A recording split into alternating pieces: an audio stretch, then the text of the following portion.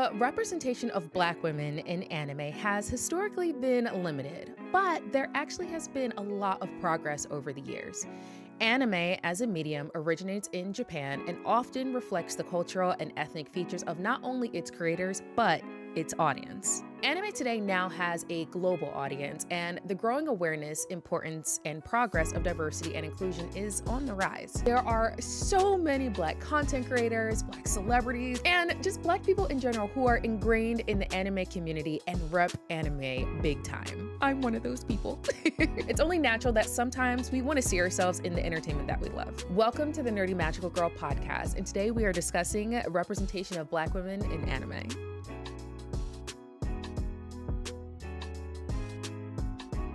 Before we get started, I want to preface this discussion with a few things. I will be discussing canon and headcanon depictions of Black women in anime and manga.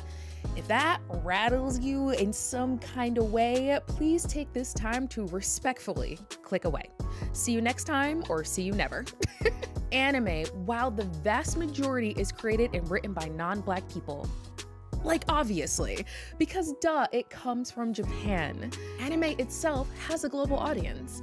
Many manga authors include darker-skinned individuals in their anime for various reasons, whether that be diversity in characters, a shock factor, or because that is what their character and the background of that character demands based on history and place of origin. And listen, I understand that Black people, Black women are not a monolith. Maybe that's not something that you want to see in anime, and that is okay.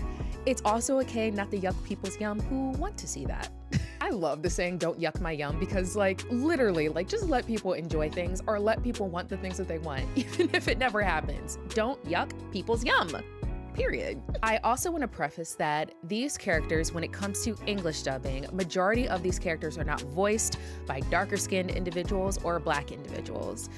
The voice acting industry, I am learning, is incredibly gatekept and extremely hard for Black voice actors to break into. However, I will be highlighting some of my favorite Black women voice actors in this episode, and also with bonus content to follow. Third preface, this is a space for fun and a shared love of anime. So let's not be cruel to one another. Let's have fun and let's learn things together, even if the things that we have to learn are a little painful. And hopefully you'll learn about some new anime that you haven't seen before or voice actors you've never heard of before, and maybe you'll check them out. So without further ado, let's kick things off in 1985 with Claudia Grant of Robotech. Robotech is about an alien spacecraft that crash land into Earth, and its technologies and secrets lead to intergalactic wars. Storyline spans 3 generations as mankind fight 3 destructive Robotech wars.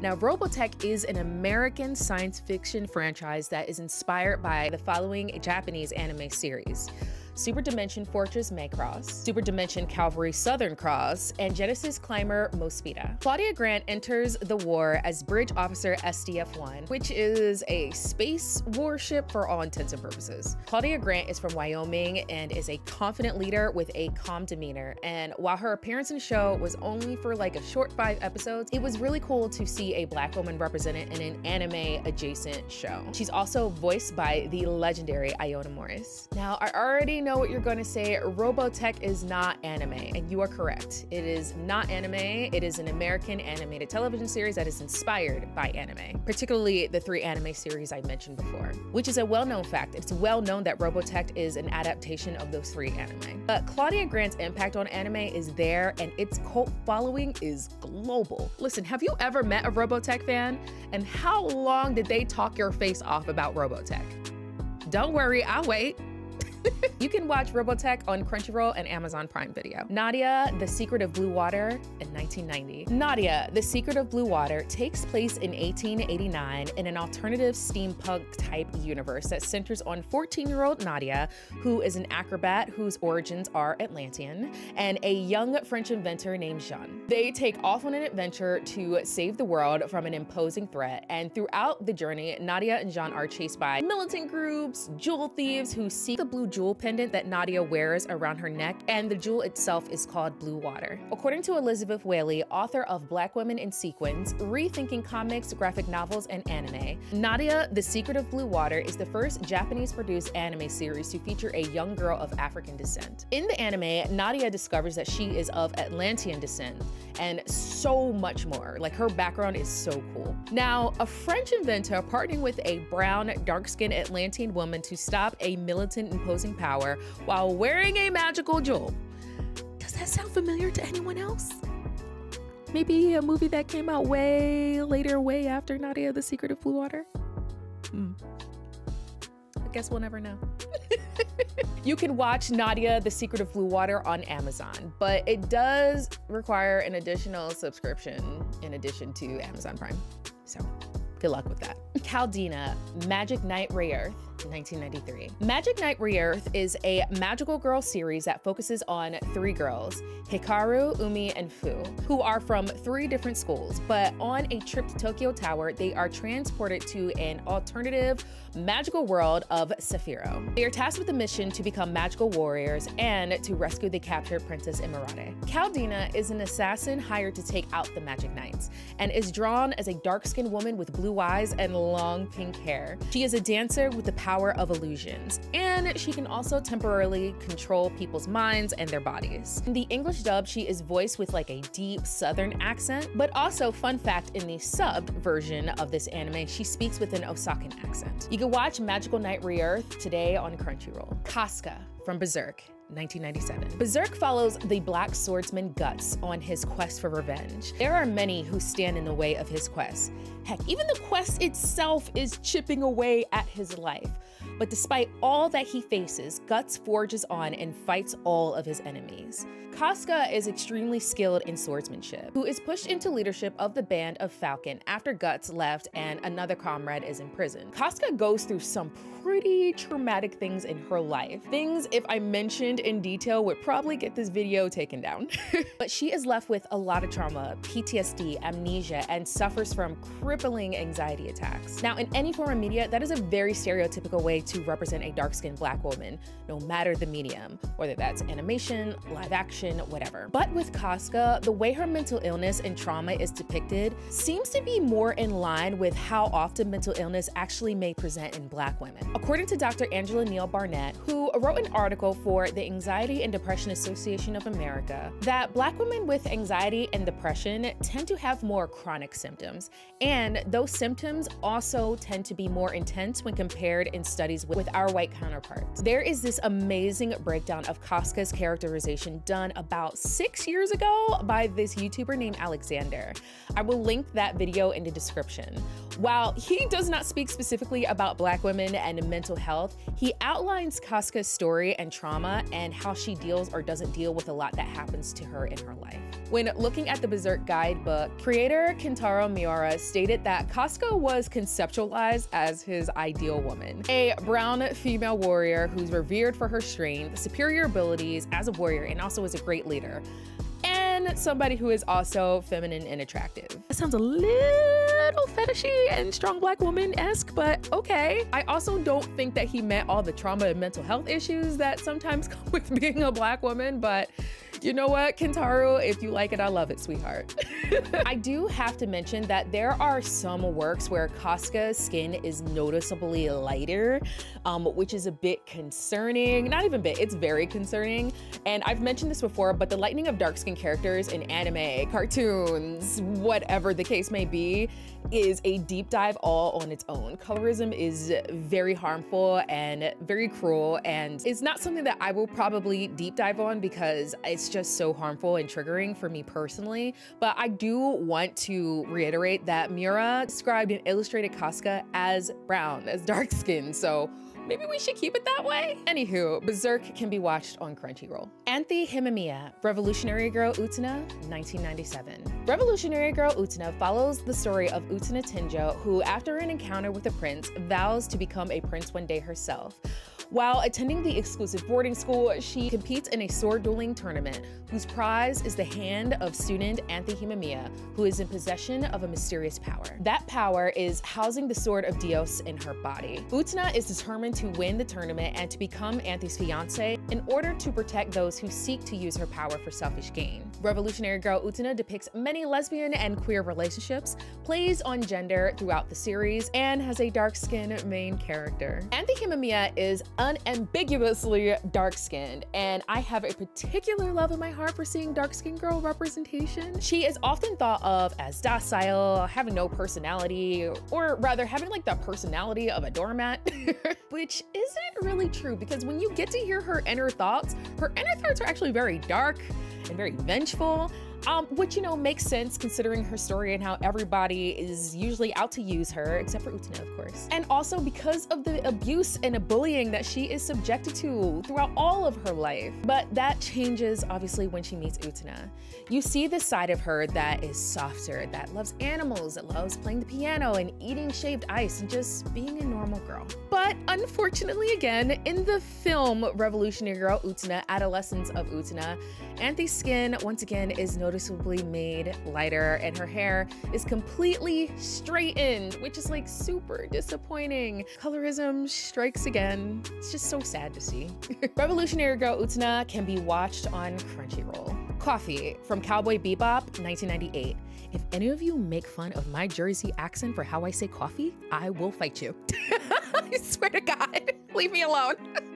Cowboy Bebop is a neo-space western that follows the crew of Spike Spiegel, Jet Black, Edward, and Ein, a genetically engineered corgi with heightened intelligence, with one of the best soundtracks known to all of anime. Coffee was born on Earth and is a bounty hunter. Her weapon of choice is a grenade launcher, and actually her character design was inspired by Pam Grier's character nurse flower child, Coffee Coffin, from the 1970s film Coffee. Coffee has dark brown skin, wears her hair in an afro, and wears a cool leather jacket dress, gold hoops, of course, and pulls the whole look together with red heels. They better be Jimmy Choo's, girl. She is a true badass.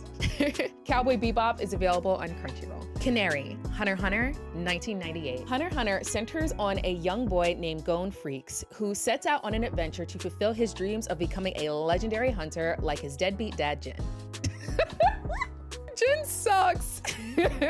Along the way, Gon meets Kurapika, Leorio, and Killua Zolduk, who become not only his comrades, but his most trusted friends. His best friend being Killua. We meet Canary on a mission where Gon actually sets out to save Killua. Canary works for the Zolduk family as an apprentice butler and is a ruthless guardian. Canary is kind-hearted, a strong fighter, and is very loyal to the Zolduk family, but particularly loyal to Killua. When Canary was only 10 years old, she took down a blacklist hunter and all 100 of his henchmen. The girl is a badass, okay?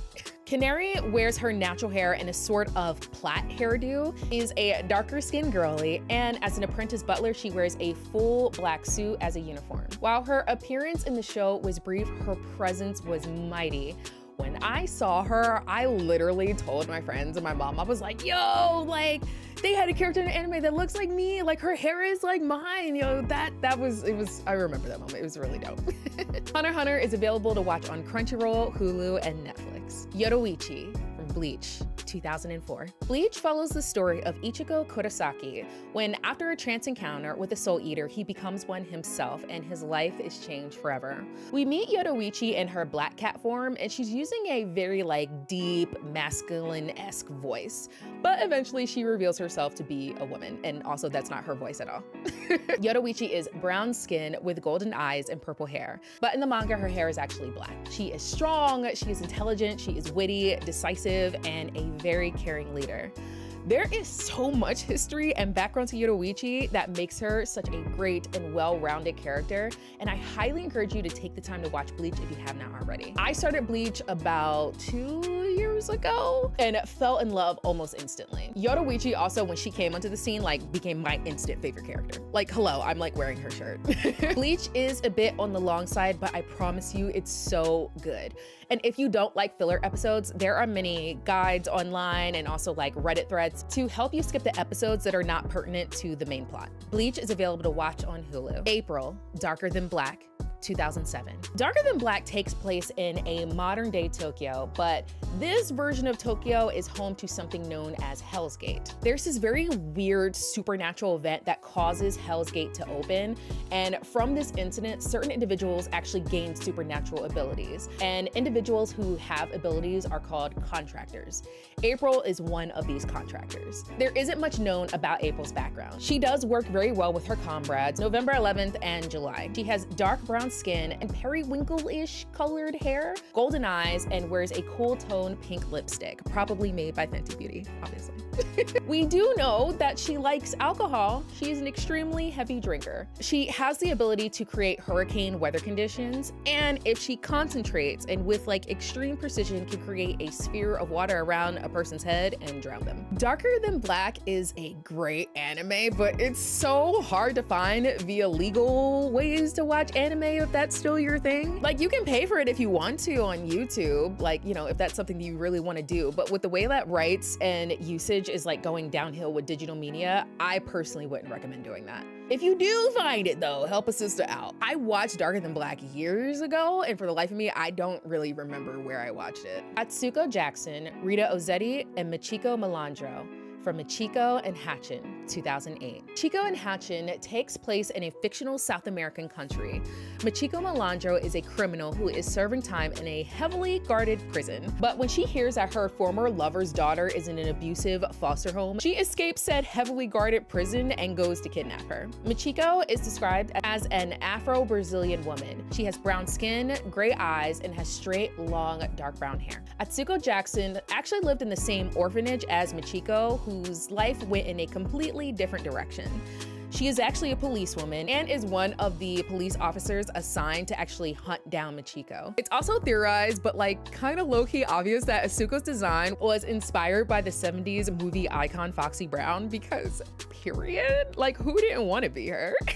Atsuko is a tall, slender woman with dark brown skin, and her hair is a natural light blonde. She styles into an afro. When Atsuko was younger, she actually styled her hair into 2 afro puffs. When my hair is in a natural state, that's actually like my favorite hairstyle to do, the afro puffs. It's like my favorite thing. Rita Ozzetti makes her appearance in the episode entitled Chocolate Girl in Love. Abandoned at birth at a circus, Rita was raised, loved, and very well cared for by the circus troupe. She has a crush on her performance partner Gino and enjoys wearing a lot of jewelry. Despite just being 10 years old, she is very confident in herself and she is very independent, which is more likely a result of her growing up in show business. She has a deep dark complexion and has shoulder-length brown hair, which she styles in cornrows. And seeing cornrows styled on a black little girl in an anime is so heartwarming. Now, I can go on forever about this show because there is so much Black representation, but particularly Black women representation. I encourage you to check it out. Michiko and Hatchin is available on Crunchyroll. Miyuki Ayukawa, Basquash, 2009. Basquash takes place in a futuristic world where the most popular sport is Bigfoot basketball, or BFB for short. It combines playing basketball while riding these very large mechs known as Bigfoot. Dan JD, the story's protagonist, dislikes BFB a lot because of an accident that caused his little sister to lose her legs.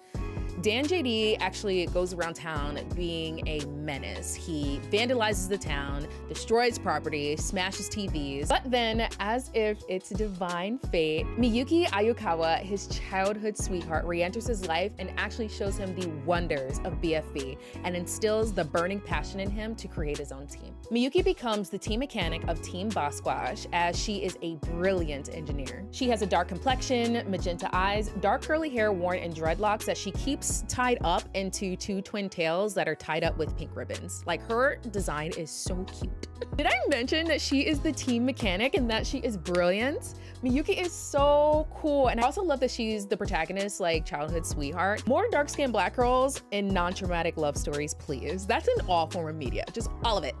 More of that, please. Mwah, chef's kiss. Now, I will say that this anime has received very mixed reviews over the years because of its writing. But if you would like to check it out for yourself, you can on High Dive. Sister Crone, The Promised Neverland, 2016. The Promised Neverland is an anime with only one season, only one, but has incredible writing as far as the manga goes. For those who have not seen this anime, I will not spoil much for you about the plot because when I first watched it, I had nothing spoiled for me. I was horrified, yet engrossed in the plot and the premise of the show. The year is 2045, and it's been over 1,000 years after an agreement called The Promise was made to end a long war between the humans and the demons. The plot centers on a mother who takes care of children in an orphanage, and although not bound by blood, for the most part, their bond and happiness is abundant within the orphanage, until one day it's not. Sister Crone is a character who helps run the orphanage, and in my opinion, is a character riddled in racial stereotypes. From her background, to her role in the orphanage, to her characterization, and to her looks. Sister Crone to me serves as a reminder that minstrelsy in the media, whether it's within the United States or internationally, when it comes to representation of Black people, that is often created by non-Black people, is alive and well. This is not the time to comment or infantilize folks who have access to Megan Thee Stallion's internet, who know where to look when it comes to mimicking fun aspects of Black culture to co-opt or profit off of, or who sometimes admit out loud that they don't want Black people to be a part of their fantasy. Unfortunately, anti-Blackness is a language that is understood at a global level. We see this on the news, in media, and we see it in colorism and the avoidance of not wanting to become dark, and the multi-billion-dollar industries that are dedicated to lightness and whiteness. Lack of exposure and ignorance is an excuse that can only go so far. Because in the case of Sister Crone, the parallels to minstrelsy overlap way too much to feign ignorance to not know its source. The racial stereotypes and minstrel characteristics that Sister Crone exhibits are weaponized as horror elements that feed into very dangerous and honestly tired tropes about Black women. Sister Crone is supposed to be scary, abrasive, undesirable, tragic, and the direct antithesis to Isabella, the mother figure of the story. Her character just made me feel a bit sad and a bit disappointed, especially considering how amazing the writing is in The Promised Neverland, in the manga, and in season 1. Just besides this one character. It is 2024, y'all. Claiming ignorance is as old and tired as minstrelsy in any form of media. But for argument's sake, let's say that ignorance is truly the case. Then staying ignorant is completely unacceptable. Sister Crone's characterization fell on lazy, outdated, and harmful tropes. If you actually want a concise and informative history on minstrelsy in media and its appearances in modern media, I strongly recommend checking out Dara Starr Tucker's The Breakdown on that very topic. I love, although it's very, very brief, when we get to see Sister Crone's softer side, her desire to want to be a mother and eventually have her own orphanage, and see how hard she works to get to where she is and where she wants to go. It sucks though, no matter how hard she works, plays by the rules, breaks the rules, she will never compare to the beauty standard, the grace and effortlessness, and all the things that Isabella is. It's like, if you're a dark-skinned Black girl that grew up in the suburbs or went to a PWI, that is a particular hurt that is not put into an anime or any form of media by accident or from a place of ignorance. It's intentional. Sister Crone has ambitions and dreams and will literally stop at nothing to get what she wants. I just wish that she had been given a fair shot. I need you to remember this before you angrily type things in the comments section. You can like something, love something, and also fairly criticize it. And growth is realizing that not everything that you love or engage in, especially when it comes to entertainment, is without flaws. I just wonder if Sister Crone wasn't Black or dark-skinned, if these same choices that were made to villainize her character would have been used. Probably not. So now that we know better, let's be better. That was a little heavy, so I want to leave this section on a lighter note. The music in The Promised Neverland is actually really beautiful. Specifically, I love Isabella's lullaby. I actually use that song as vocal warm-ups before I do any speaking engagement, recording of a podcast, or actually any singing engagement. I know if there's any vocal coaches out there, they'd be like, why would you do that? Just do some scales. Listen, I find the song very beautiful in a melancholy kind of way. And plus, there's a bunch of scales and jumps in that song. That's an easy warm-up song. Chill out. The Promised Neverland is available to watch on Crunchyroll. Carol Stanley, Carol and Tuesday, 2019. Carol and Tuesday is about two girls from two very different backgrounds who share a love and passion for music. Carol Stanley is one of the leading ladies of this duo, who is an aspiring musician who plays the piano. While Carol's personality falls in line with many aspects of the strong Black woman stereotype, from being very independent and not needing to rely on anyone, and has a very hardened type of exterior that was somewhat born of trauma, you actually get to see through all of that her journey, that she is very determined, very smart, and very talented, and a quick-witted individual. Carol and Tuesday is a very, very touching anime, and you can watch it today on Netflix. Hi, it's editing me here in the future. I am so ashamed of myself because I forgot an iconic Black woman in anime, so much so that I had to throw on a face and makeup and record this for you all. And that person is Nessa from Pokemon 2019. Nessa first made her appearance in the game Pokemon Sword and Shield in 2019, and in an original prequel animation called Pokemon Twilight Wings in early 2020. I do not know for the life of me why people do not register that Pokemon is an anime. Maybe it stems from the stigma that still surrounds being called an anime fan. That stigma still does exist to this day.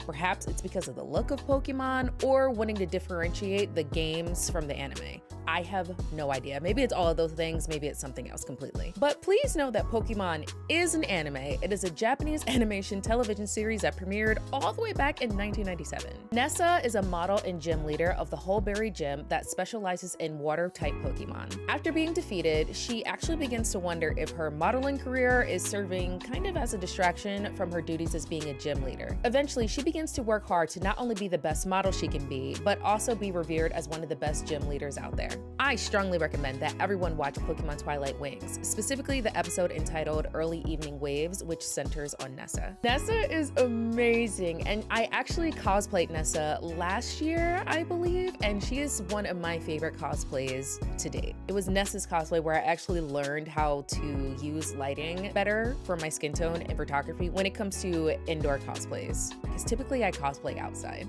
My dream is to redo my Nessa cosplay, but do it underwater. How am I gonna pull that off? I have no idea.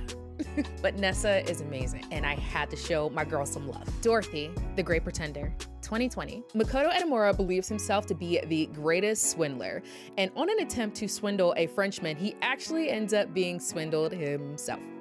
That Frenchman turns out to be a high-level con man named Laurent Théry. Edamura ends up not only having to do his dirty work from then on, but goes on a very fun, unbelievable adventures where he meets so many cool and interesting people. Now, I will not go into much detail on who Dorothy is and how she pertains to the plot, for those who still want to watch the anime unspoiled. And you should! It's so good. I will say that she is of African descent. She has deep dark brown skin, blue eyes with neck-length hair that she dyes into various colors. She's very much an extrovert, which is the complete opposite of me, charismatic, and very confident.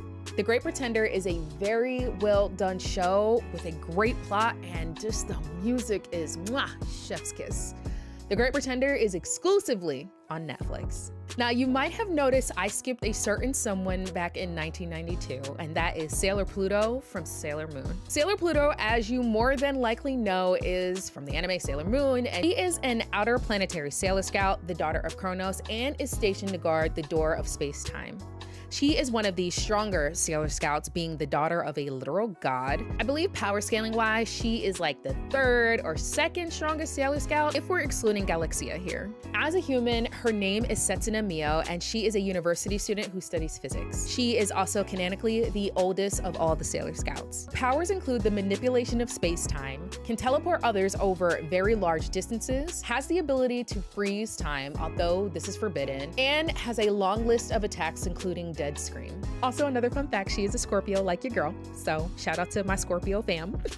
Now, the reason why I label Sailor Pluto as an honorable mention because Naoko Takeuchi said in one of her Punch comic strips that she wanted to make Sailor Pluto a dark soldier. In doing so, she designed Sailor Pluto with darker hair and skin that was slightly darker than the other Sailor Scouts. Her design choice was more of an aesthetic choice than making a statement about her race. According to TuxedoMask.com, Takeuchi.com, Takeuchi often ran into challenges filling in her hair and her skin when illustrating Sailor Pluto for the manga. Now, there are many sources who make statements and claims and theories about Sailor Pluto's race. Some claim that Setsuna Sailor Pluto is of Romani descent. Some say that she's Blasian, which means like Black and Asian, or say that she's Southeast Asian, or perhaps that she is a part of an indigenous ethnic group in Japan that's known for having darker features. But in the absence of a definitive answer, it leaves Sailor Pluto's race up to the viewer's interpretation. Maybe Takeuchi wanted it that way. I think the lack of having that definitive answer is maybe Takeuchi's way of letting us interpret Sailor Pluto how we want to and how we see her. But what we do know is that Sailor Pluto / Setsuna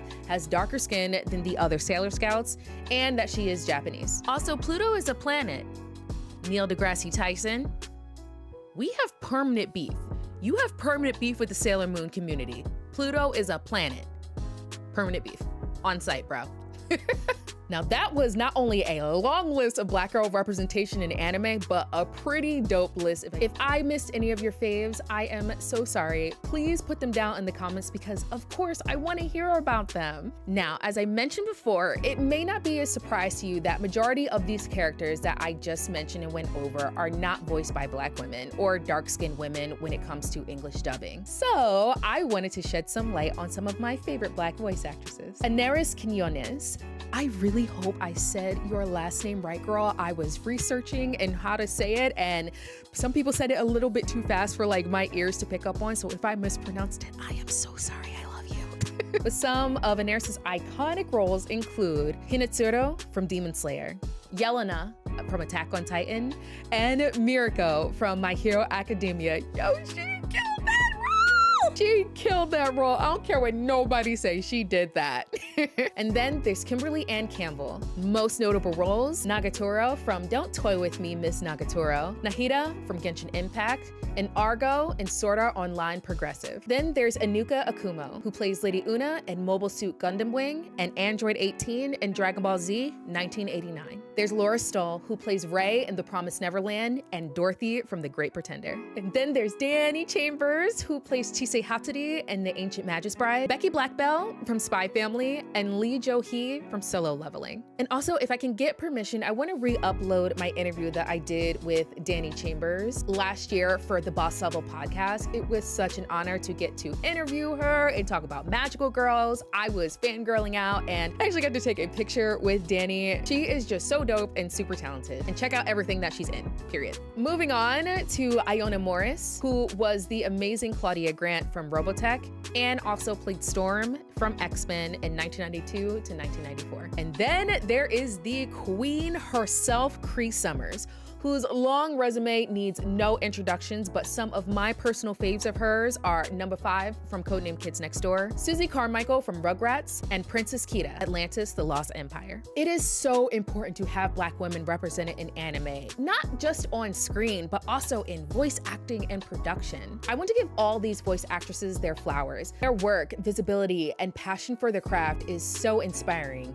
Aspiring for me, but I'm sure for so many others like me. Honestly, these women have inspired me to want to go into voice acting. As the anime industry continues to evolve and become more mainstream and globalized, I think that there is space to include more characters of different backgrounds. Positive representation in media has the ability to humanize and make other cultures accessible. While individual preferences and opinions on representation may differ, and that is okay, it's always good to explore different anime titles to find what resonates with your interests. Black girl anime fans, we are out here. We have been out here the whole time, and I love sharing space with you all. Who is your favorite Black girl in anime? Let me know down in the comments. If you like this content, consider giving me a 5-star rating if you're listening to the podcast. And if you're watching on YouTube, give the video a like and remember to subscribe. Patrons and coffee mates get early access to episodes and bonus content. So if you'd like to join us over there, we welcome you. Thanks for your time. Remember to be kind